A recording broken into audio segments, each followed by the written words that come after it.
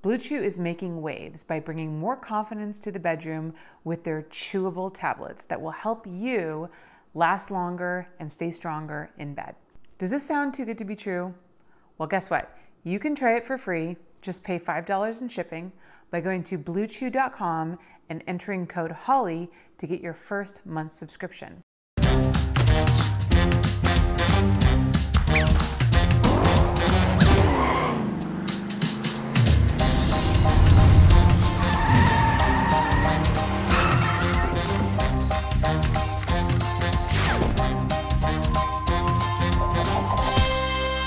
Hello, everybody, and welcome to Holly Randall Unfiltered. Today, I have a very special guest. I have the motherfucking legendary, the one and only Amber Lynn. Amber, hi. Thank you so much for joining us. Hi, Holly. How you doing? Thank you for having me. It's a pleasure to be here. I know. I am so excited about this interview. I really love talking to people who, are veterans of the industry, who have so much insight like you do, who used to work with my mom, because it's always really cool to kind of have this like full circle. And I love hearing experiences of people who, worked with her back in the day when she was doing her thing as Suze Randall. So I'm really thrilled to have you here. And I know you have a lot of stories for us, and I can't wait to get into it.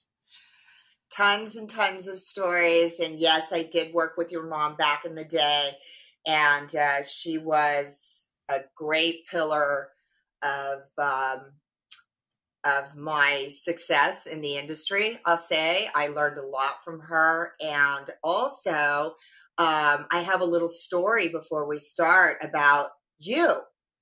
I love stories about me. Congratulations on your show and the success of it. It's totally awesome. And it's really great to see what you've done with your show and everything that you're doing these days.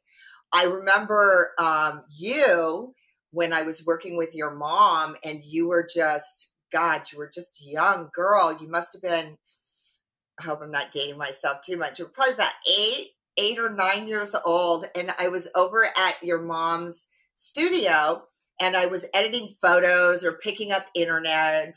And it was one of the times out of like probably 100 times I worked with your mother. And all of a sudden I turned around, and here's this little blonde girl standing outside of the studio. I think you had a little brother with you, a little blonde brother. He had these big blonde, gorgeous curls. He was this little matter of fact hand on her hip. Who are you? And I turned around and I said, Suze, is that yours? She said, that's my Holly. I said, oh my God. I said, she's so beautiful. I said, she's all the best parts of you guys. And she said, yes, I'm very proud of her. So Aww. I don't know if you remember that, but I do. And that was what I thought of immediately when you got a hold of me to do the interview. So it's a pleasure to be here.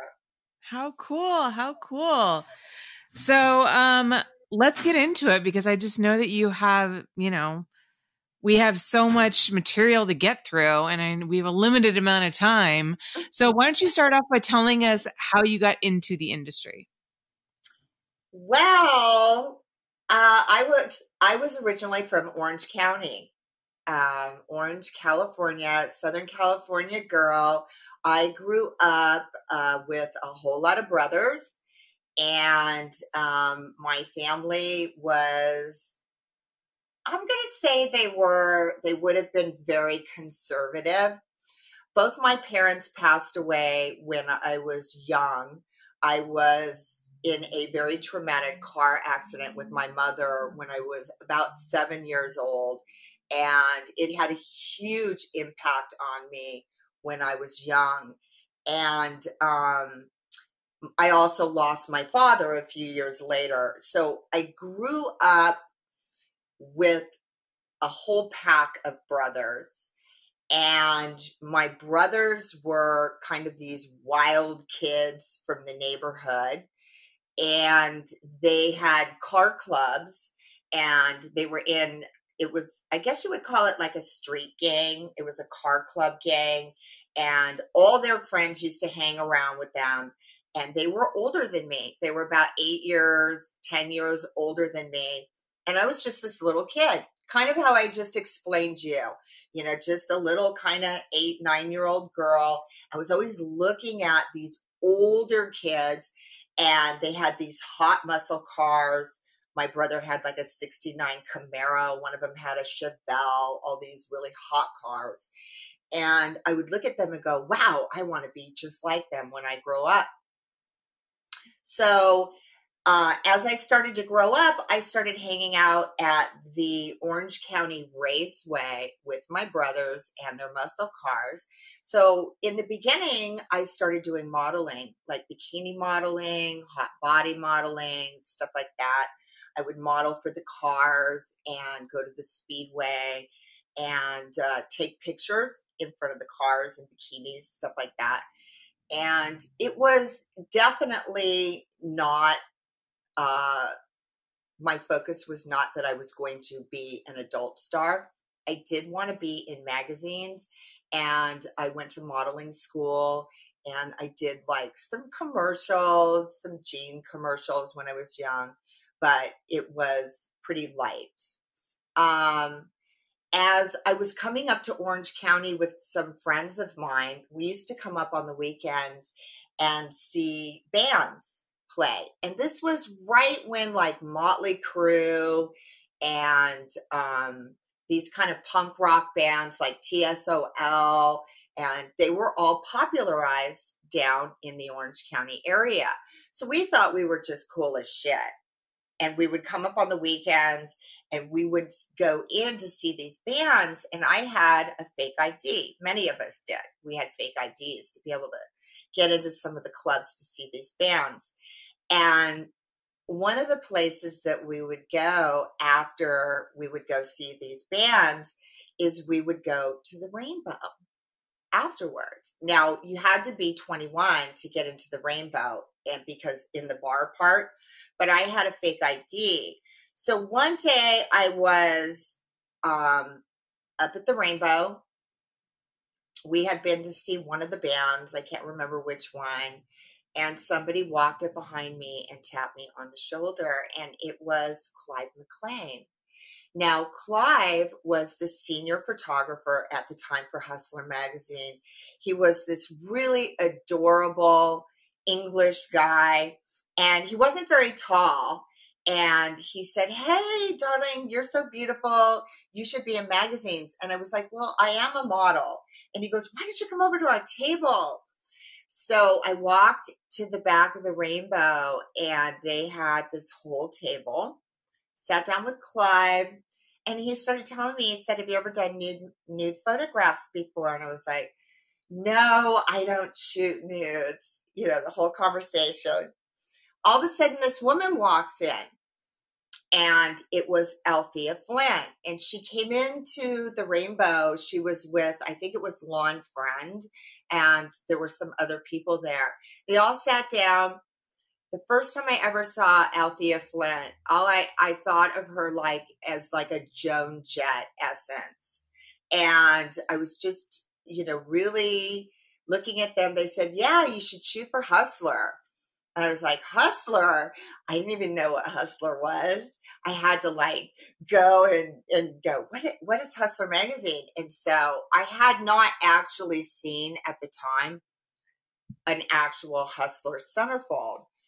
But when I was booking my photo shoots and stuff like that, I had been offered to shoot for Penthouse. So I said to them, "Well, you know, somebody offered to shoot me for Penthouse." And they were, as soon as Clive heard me say that, he was like, "We have to have you for Hustler." So Althea chimed in and said, "Oh, you don't want to shoot for that old magazine. You should shoot for Hustler. We're the best," and all this stuff. And so I was really impressed. And that was kind of how it began. They said, "Why don't you come up, check out the magazines and stuff like that." So I wound up coming up to Los Angeles and then started shooting with Clive. He did a test on me. I shot so many layouts, covers for Hustler, and immediately I was shooting for Clive. Then there was J. Stephen Hicks. He shot me for Penthouse. And then a little while later, I would meet your mom, Suze Randall. I can't remember. I was trying to remember if I think I had already done my first adult film when I met your mom. So it must have been a little while later. But in the beginning, I shot for Hustler and I shot for Chic. And they immediately started using me in all kinds of things. I worked on a set with Marjo Gortner, and they did a layout called, what is it? Just escaped me. It was a layout with this woman on the cross, and it was called Oh My God. And we were at this table where we were all part of this Last Supper. But the girls, the models were all turned upside down. So we were kind of the feast with our legs open like that. So it was kind of like this huge controversial Wow. layout. And at the time, it was very shocking. And I remember the first time anybody from my hometown found out that I was doing nude magazines was one of my brothers. I had magazines, and one of my brothers picked up one of the magazines in my family's living room and was like, "Oh, Hustler." And he starts looking and he opens the magazine, and I was in it. And I was like sweating all of a sudden because you didn't recognize me. You couldn't even recognize me from like Lynn Allen, the girl from Orange County, who was like walking around in Vans tennis shoes, to all of a sudden like this, Chic, Hustler, centerfold. And it took him a minute. I could see his face change. And then my brother was like, threw the magazine down and said, "I can't believe you would do something like that."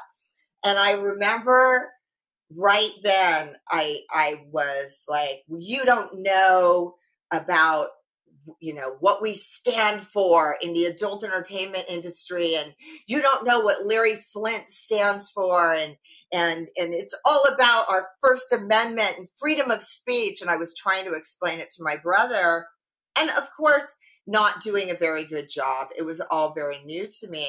But at that moment, I think I kind of realized that all of these things had begun to resonate with me.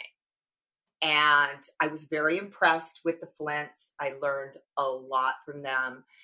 Clive and I, we dated for just a minute or two, and then we became very best friends. And he shot me for all kinds of stuff. We traveled all over, went to south of France, and eventually he was the one that was behind me getting my Lifetime Achievement Award at the Cannes Film Festival, which was one of the proudest moments in my career. So it was great. I think I was in the industry shooting for magazines for maybe a couple of years before I happened upon working in movies. And I never thought I was going to work in movies. I didn't set out to do it. The modeling was progressive. With each and every photo shoot, you get a little more comfortable.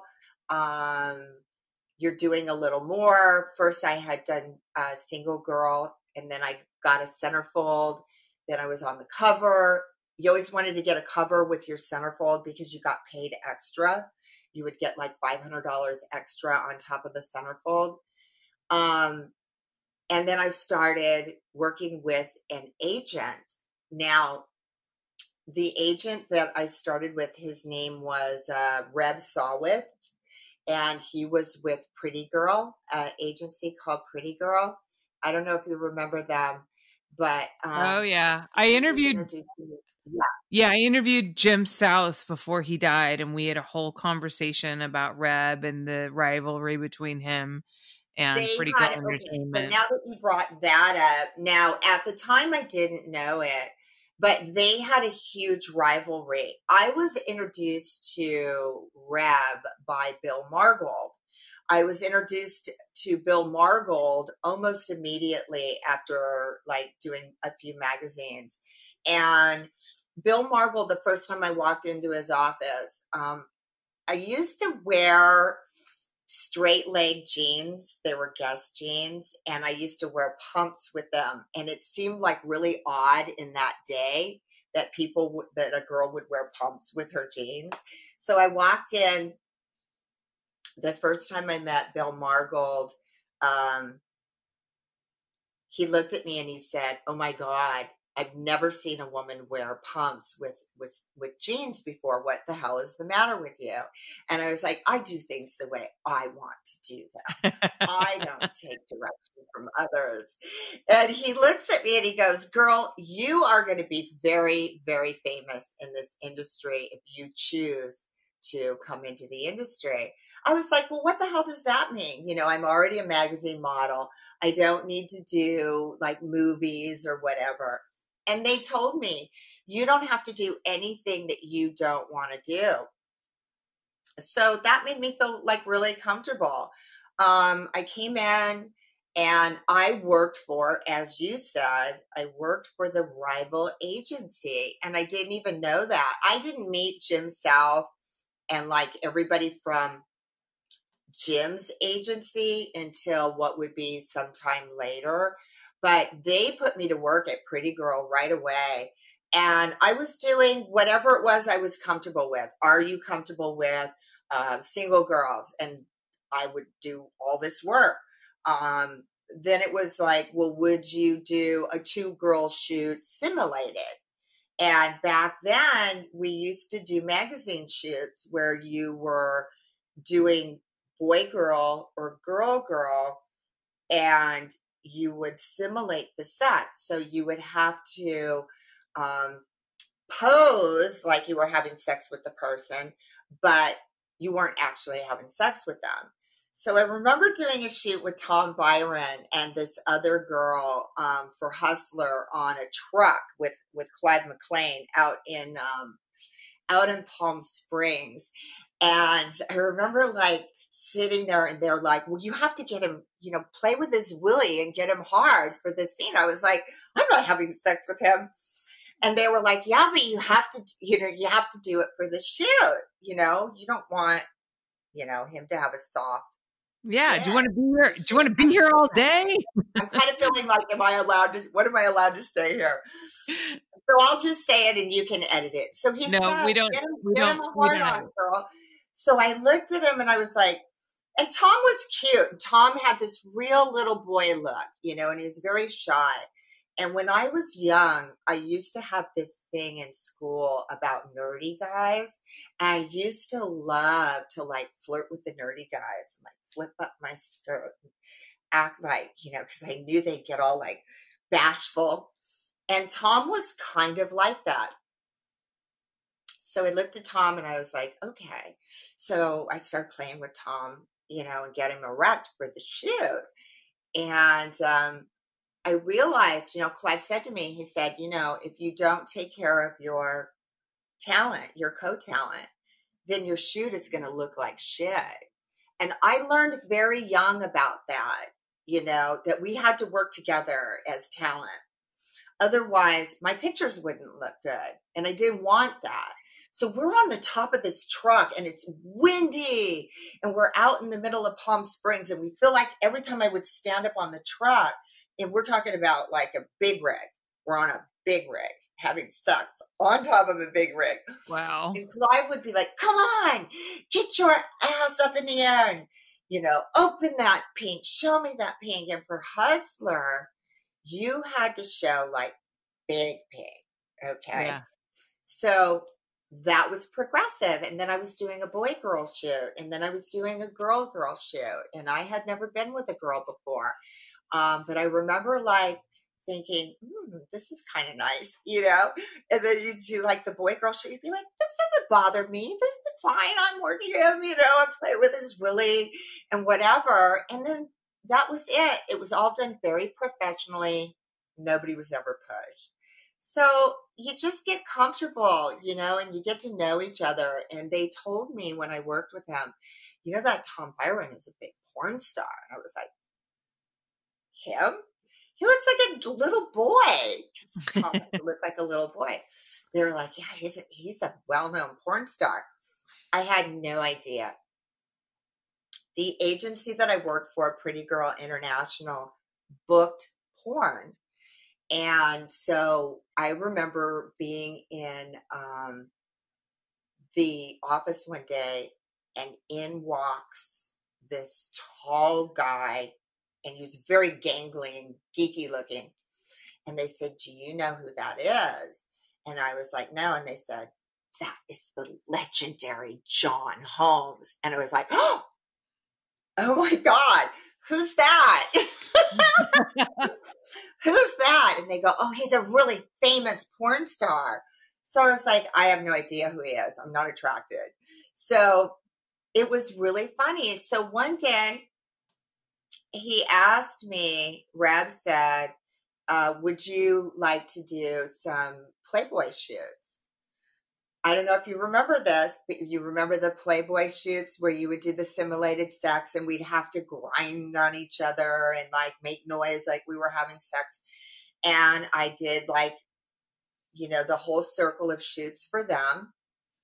So I'm like, well, why are we grinding on each other, but we're not actually having sex? Because you get on a set like that, and after grinding on somebody for an hour, you know, you're turned on. I mean, you can only grind your genitals so long, and they're going to wake up and go, hey, feed me, Mom. You know, I'm hungry. And they were like, no, we don't do that here. You can't show full frontal nudity. You had to cover it. I was like, God, this seems like a real waste of time. So one day he asked, do you want to go out on this go-see? And the agent, Reb. And that was when I met Bobby Hollander. And I met Bobby Hollander. I had been doing like some shoots that were like hardcore shoots. I'd progressed to that. Did a few hardcore shoots for magazines. I was shooting for people like RBK and Clive McLean and Stephen Hicks. And then it just progressed. It progressed from there. And I did a shoot that was one of the first shoots I ever did. It was called Vixens in Heat. And, you know, we were talking about, I think Bill Margold was the one that booked it. We were trying to figure out, like, because the movies didn't release exactly as they were shot. So when we went back and we were working on my book, we were starting to put together like the catalog of how things rolled out. And we realized that there were some very, very early hardcore movie shoots that were done of me that were kind of like, I don't know if you'd call them loops, but they were just, you know, softcore shoots that kind of turned hard. So I did a movie that was called Vixens in Heat that was a very, very low budget porn. And they were like, well, I guess you'll do it. So I went on this go-see with Bobby Hollander. And Bobby Hollander was a very famous director at the time. He knew Shauna Grant. He had discovered a woman that was incredibly famous and popular at the time. Her name was Shauna Grant. And I was very impressed by that. When I was at his house, there was like a whole thing that went on around that where I pulled up and he was abusing this French poodle in the front yard. And I've always been an animal rights activist lover since I was a kid. I've always been into animals. And I jumped out of my car. I had no idea he was the director I was meeting. And I said, what the hell are you doing to that dog? And it was a big, giant, like imperial black poodle. And he said, it's my dog. You know, we had the words about it.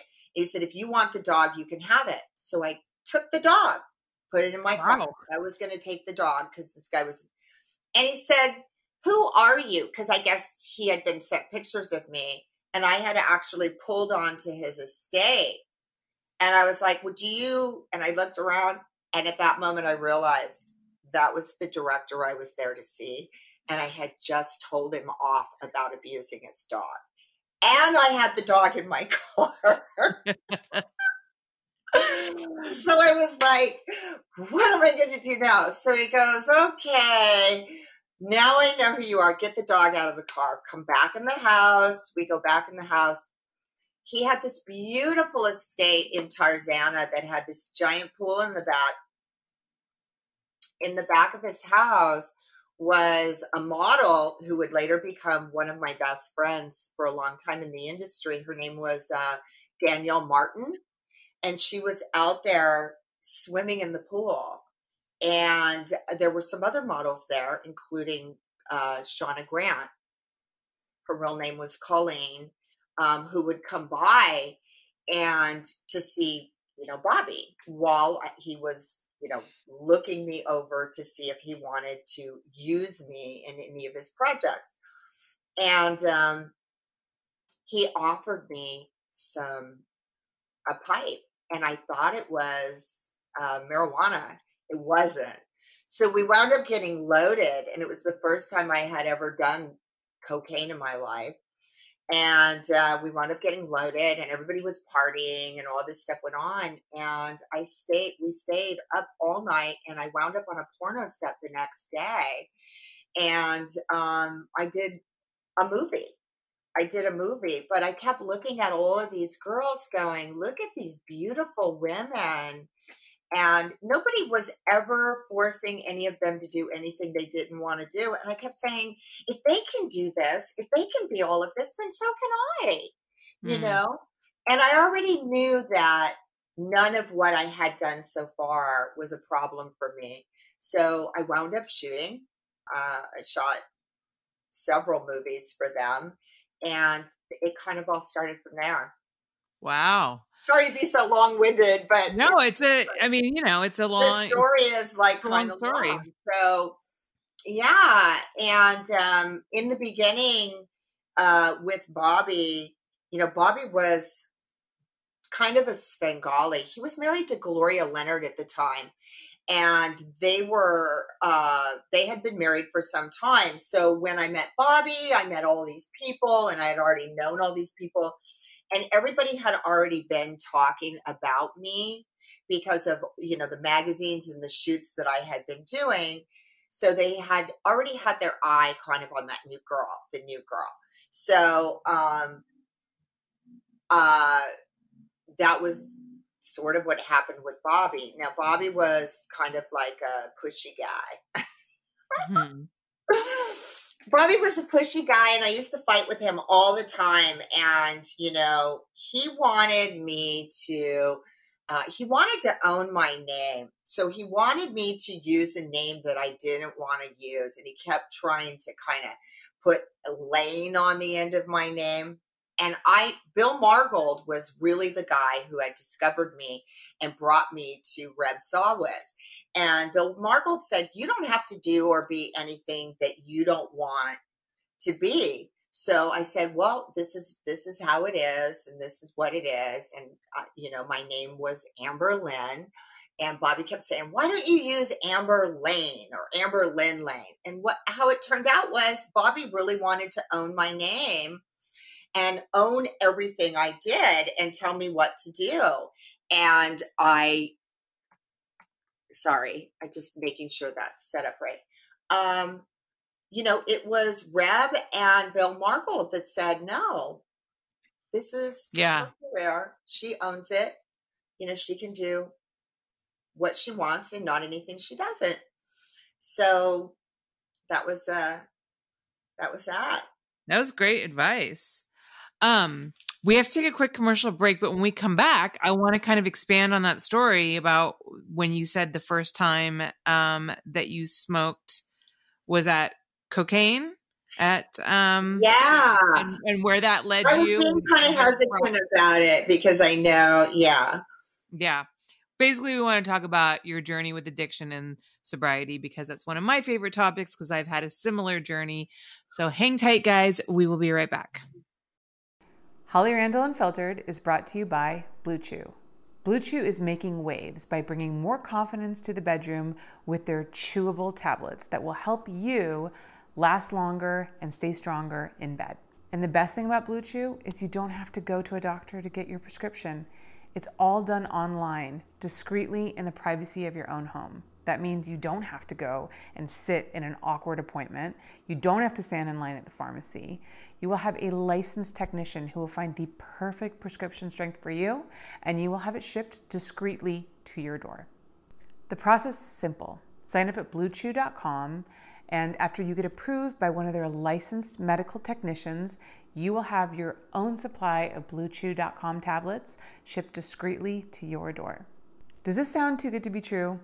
Well, guess what? You can try it for free. Just pay $5 in shipping by going to bluechew.com and entering code HOLLY to get your first month subscription. Blue Chew is going to change your sex life by bringing you that added confidence in the bedroom that you've been missing.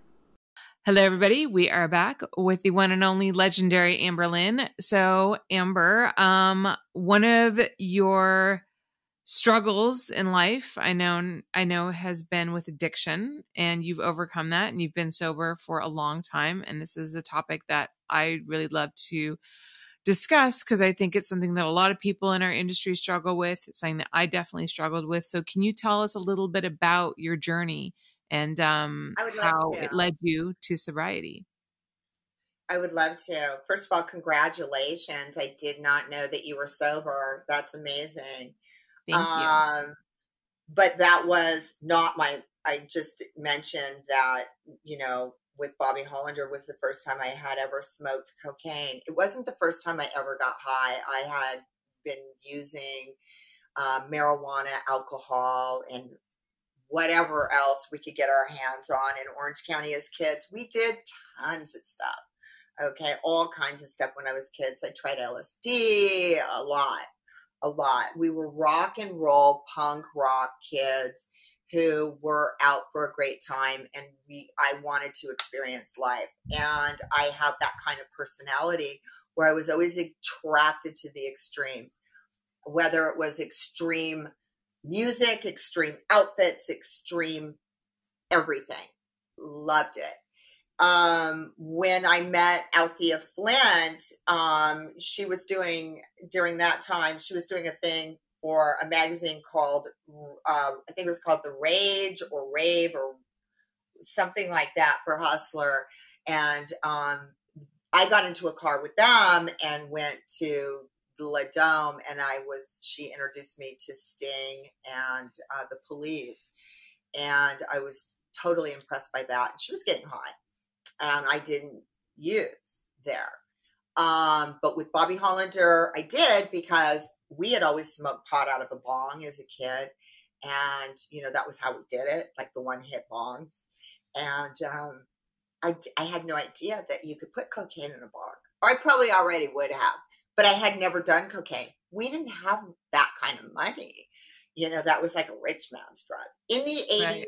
Everybody tried cocaine. And often in the 80s, people freebased it. They smoked it. They smoked it because if you put it in your nose would run. And as a model, it was really important that you did not look loaded or messy when you were working. And I didn't get high when I was working, but the parties afterwards were vast. And, I got high and it wasn't about a thing for me. It was great. It was part of this grand facade that was going on in the 80s for everybody. And I loved it. And I had a great time doing it. I'm also a Virgo, and I do have you are? Uh-huh. Oh, so I have a very Virgo personality, which is that I want things to look very proper, and I'm, how they look and everything is really important to me. So I never wanted to look messy or sloppy. So I would always really micromanage my partying. And, I would go out and do big events or whatever it was that was going on in the industry. We would show up and we would do AVN or great big events, and I would stay clean. And then I would go and we would all go party afterwards. We started when we were working on sets and stuff like that. Once we started partying and working on sets, it was all of us. It was all of us. But what we would do is, if the movie sets are run very professionally in the 80s. When you go back there, we were working on big shows. We were on the biggest movies of the time. And these were real directors that you had to audition for, just like any studios. And I got to work with all of the biggest directors.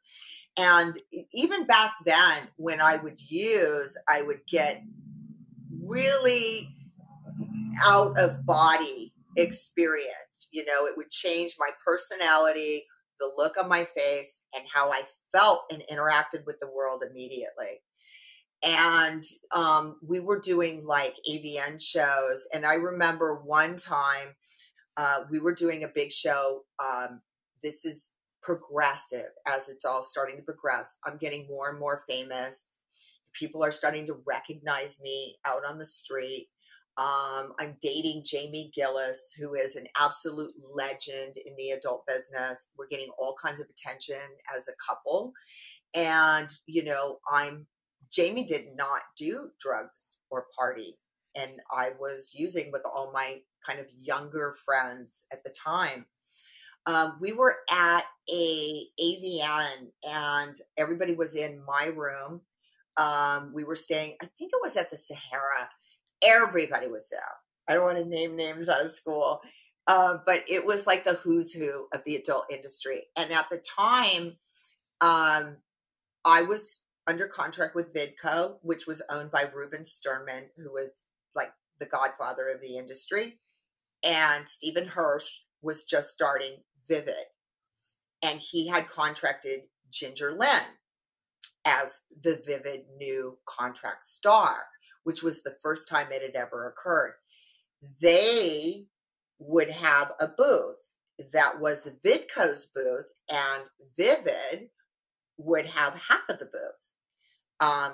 And they would put Ginger and I next to each other on two tables that were in the center of this giant convention center. So Ginger, Lynn, and I were side by side in the middle of the convention center, and everybody kind of centered around us, and all the fans would come in and they would line up all the way across the convention center to get their signature and their autograph with us.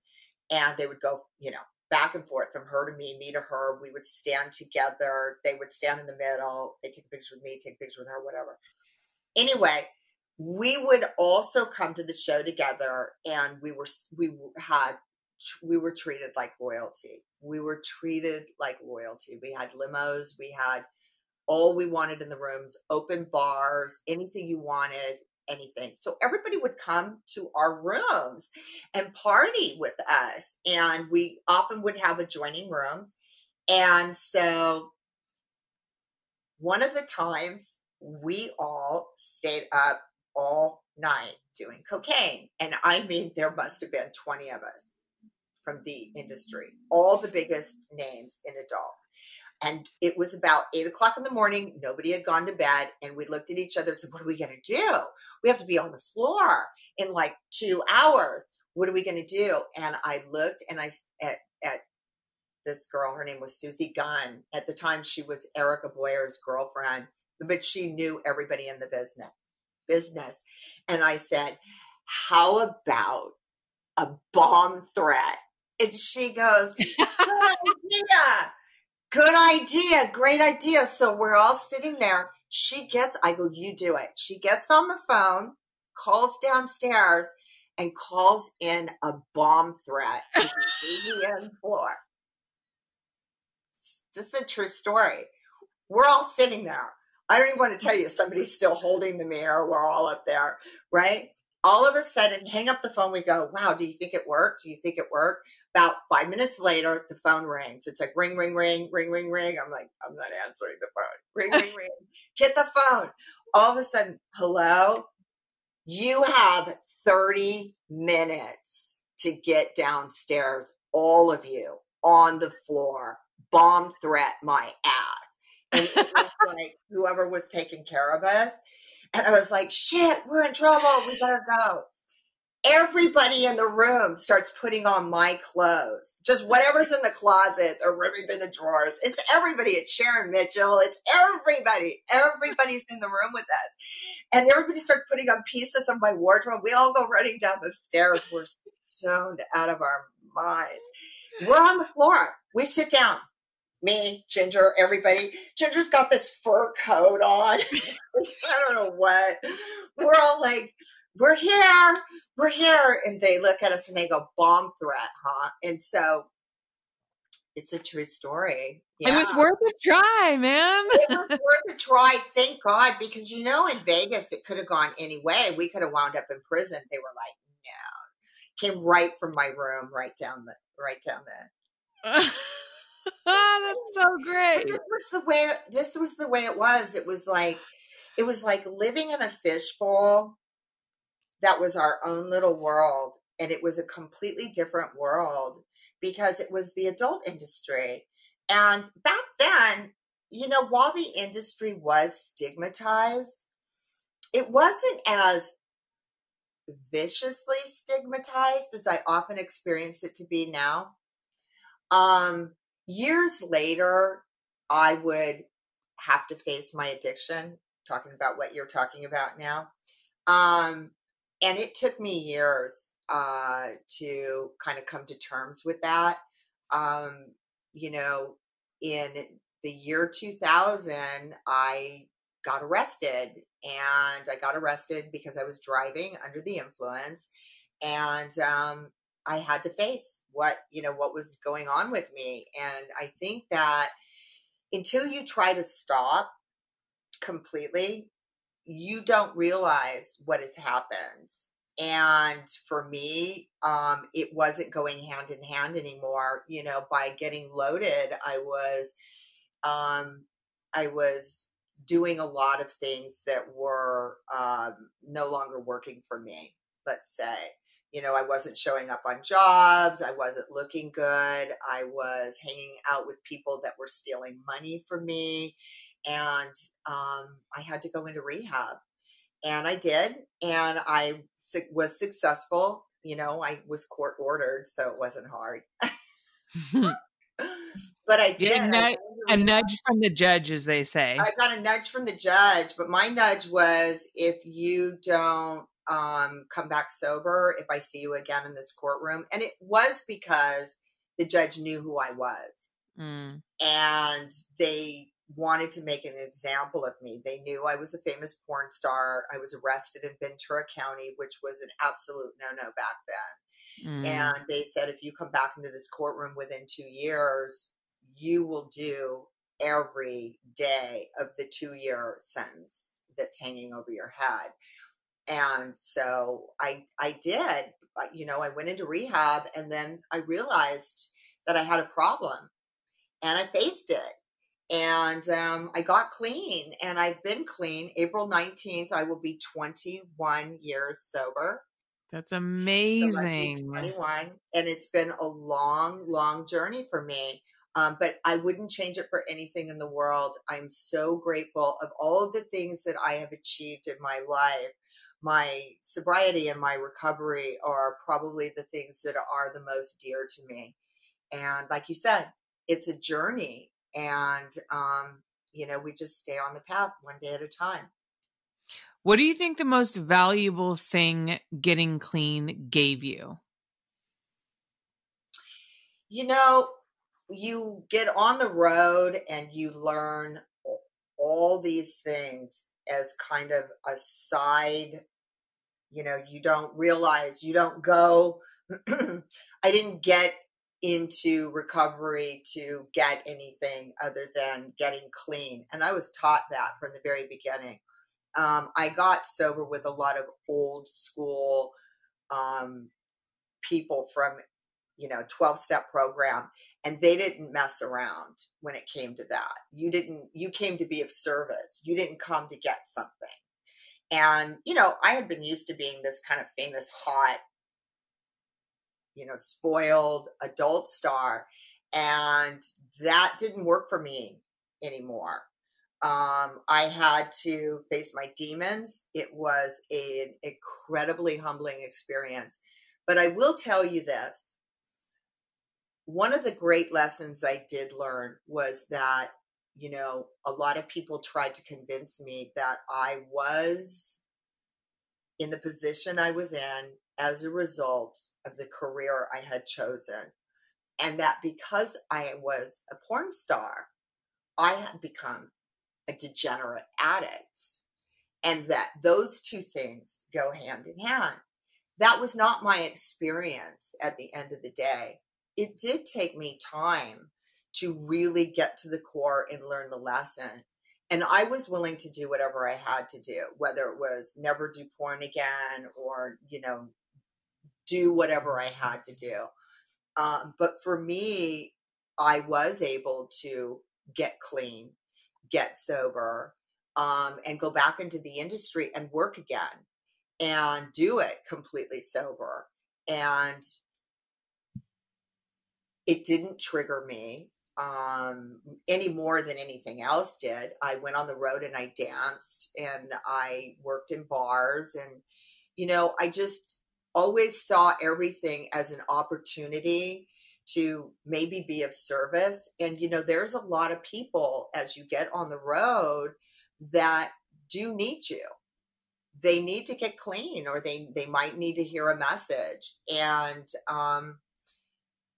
that's what I've learned. That was like my great aha, was knowing that you don't blame the adult industry for your addictions.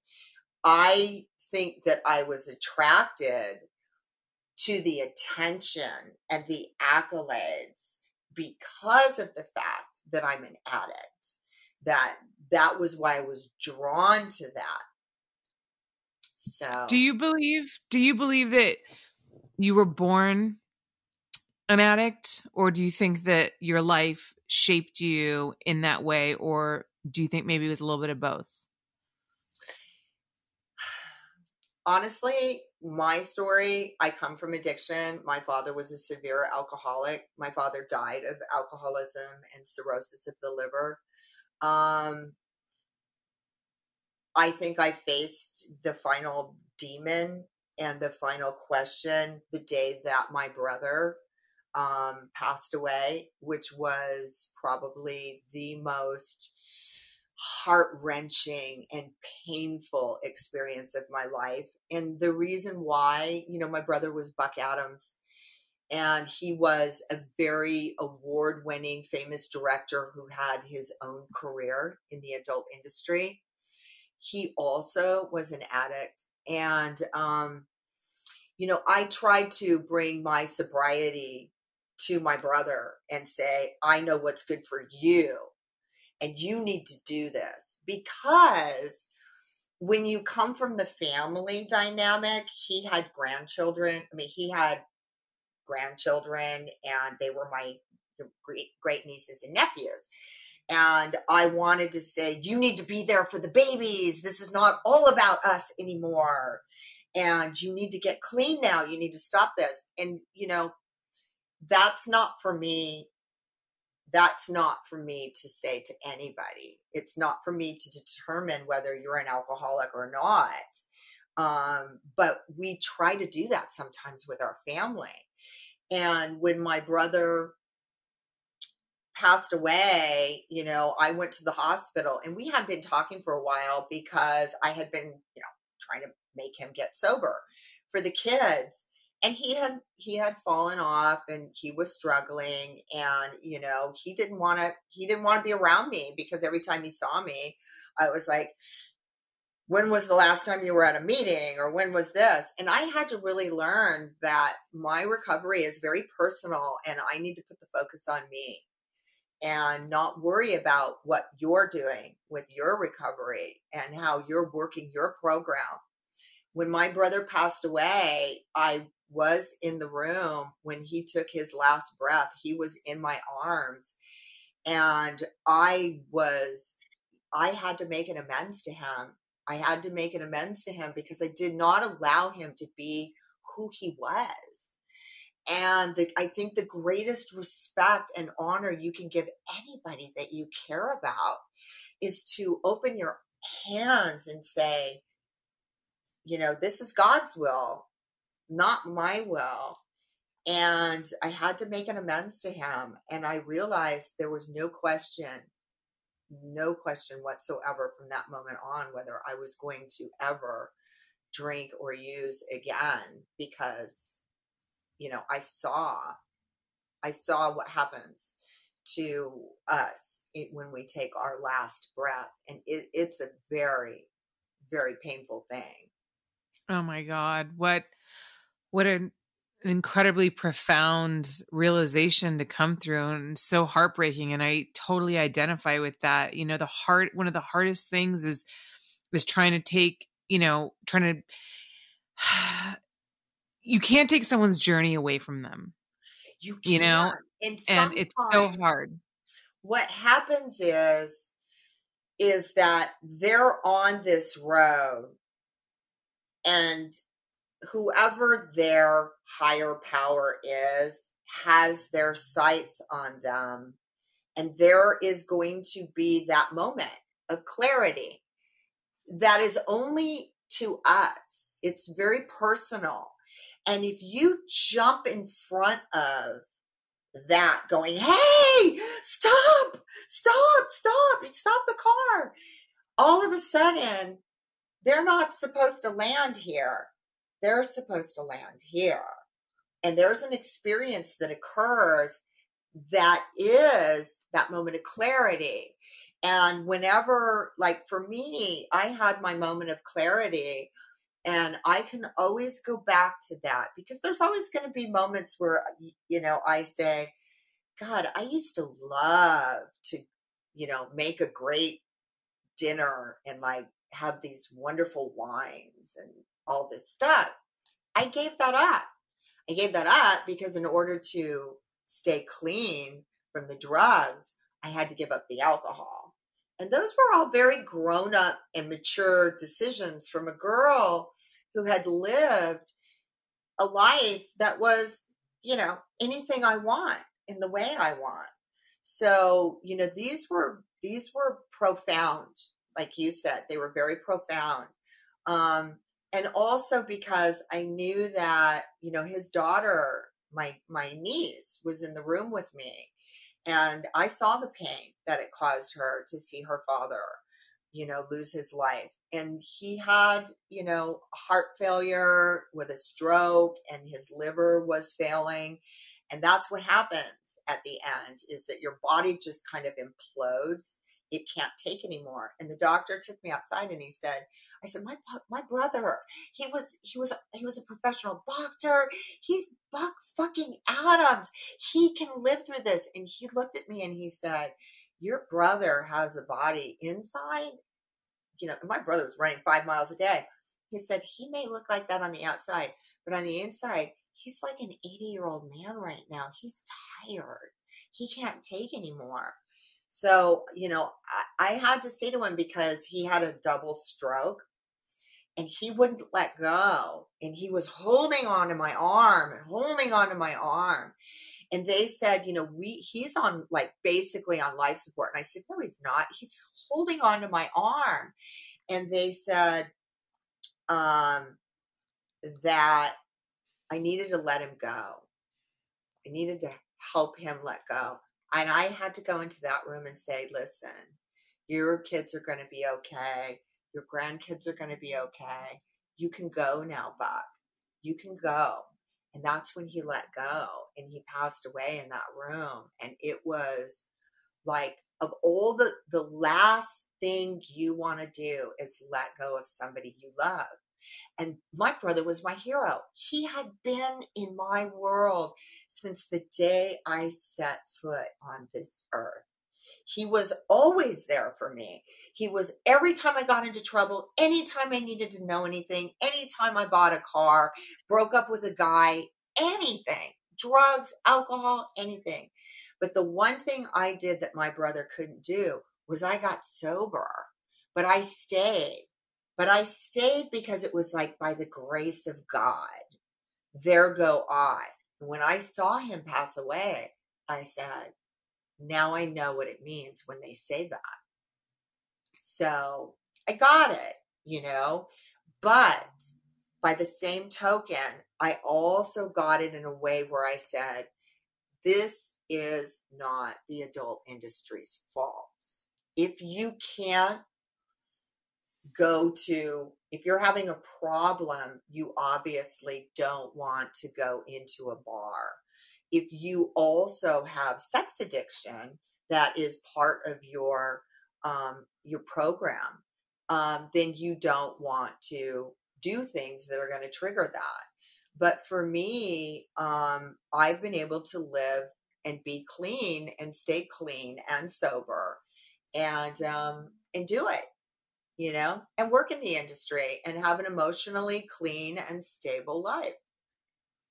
Yeah, and you're such a great example of that. And there's a lot of other people in the industry now who, you know, are open about their struggles with addiction, who, yeah, same thing, have been, you know, through addiction, have gotten sober and stay in the adult industry and are doing better than ever now that they're clean and sober. And Seth Gamble is a great I think now that example. they've opened up the door in the industry to be Yeah. able to be more free about talking about your recovery and saying, you know, and by the way, I don't think any director wants to see a model or talent show up fucked up on their set. I mean, nobody Mhm. wants to try to shoot somebody who's got, you know, water dripping out of their nose, or they're, you know, in the bathroom trying to do something. They don't want that. You know, people Mm-mm. see from the outside, you know, I often have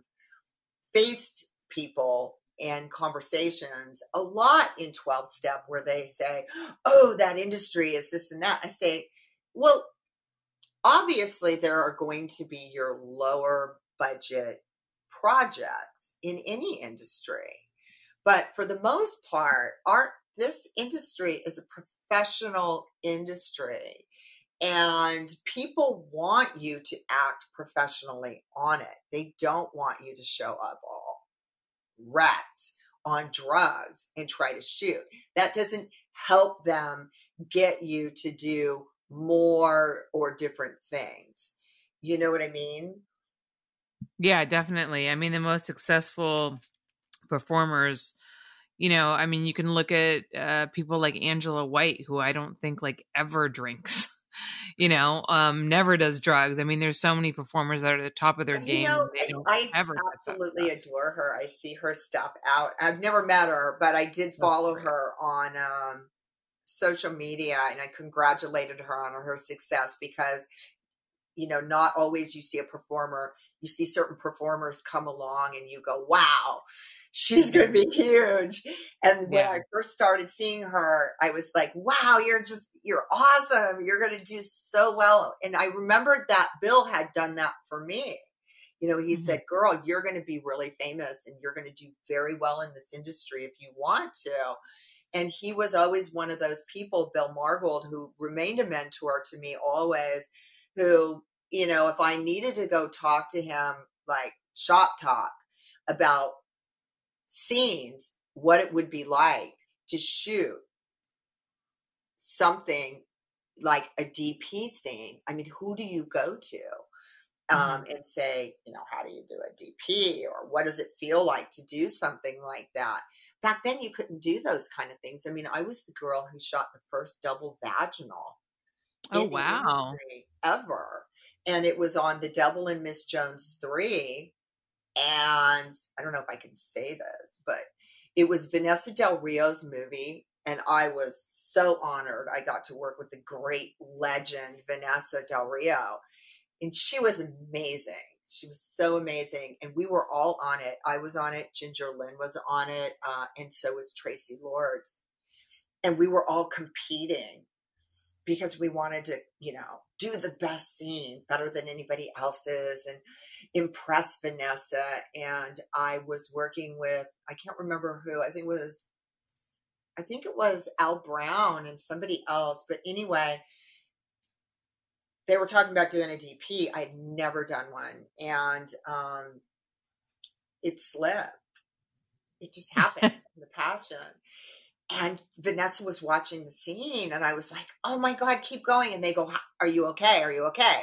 Because, you know, the director, Yeah. it was for Greg Dark, and the Dark brothers were these famous directors, and everybody wanted to shoot with them. And they were like, are you okay? And I'm like, yeah, it's fine. Keep going, keep going. And then it just became like this amazing over the top scene. You know, we do things in the business, and, you know, when you come across one of those scenes where you're working with some amazing director and you come to the set, I remember one of my friends, he's a mainstream actor, and he was on my radio show, and he was talking about what it was like to work with a really great director and have them let you off the leash. And I was like, when a director lets you off the leash, it's when they trust you as talent to bring what you've got to the scene. And I said, wow, that's really amazing. That's exactly how you describe the adult business when we do sex scenes, because you can do all the acting, blocking in the world, but when it comes down to the shooting of the sex, you have to let the passion in. You have to let the door swing open, let the realism in. And that's when, you know, a director lets you off the leash. And in this instant, we got this amazing scene. And I remember Vanessa saying afterwards, wow, that was amazing. And I had impressed her. So I was like, oh, I impressed her. That's incredible. Yeah. I mean, like, the sex is kind of the one thing that you can't really choreograph so much. So, you know, you just gotta, I think when you that's the one thing that's going to happen or not. And it shuts it down. I also believe that that's what makes legends in the industry, for what they call legends, is for people who know their craft so well that they know how to go into a scene and bring enough of their acting and skill and be able to let go enough in a sex scene to be able to come out with everything you've got. Yeah. Yeah. It's, you know, it's a skill that not everybody has. So, and you do. And this is why you are a legend. And Amber, thank you so much. It's been such a pleasure to finally get to chat with you. I've been looking forward to this interview for a long time. Can you tell everybody where to find you online, and also just really quickly about your podcast and where people can find that? Absolutely. I'm the host of Rock and Sexy Uncensored. You can find us direct link at rockandsexyuncensored.com. There are dashes all between it. And right now I'm in Las Vegas. I am from Los Angeles, so we're going back and forth with the pandemic and everything right now. But you can direct access us at rockandsexyuncensored.com, and you can follow us on social media at rockandsexyu. Also, I am available at XXX Amber Lynn's on Twitter, and also amberlynn.rnsu on Instagram. You can basically find me anywhere. If you just Google me, I'm kind of all over the place. And I have a website, amberlynxxx.com. That's where my hub, where you can find, you know, how to access me just about anywhere. Fantastic. Amber, thank you again. Really appreciate it. And you guys can find me online at Holly Randall on Instagram and on Twitter. If you want to support this podcast, go to patreon.com/Holly Randall Unfiltered. For my Not Safe for Work website, you can go to hollyrandall.com. And appreciate you guys hanging out and listening to us. And I will see you next week.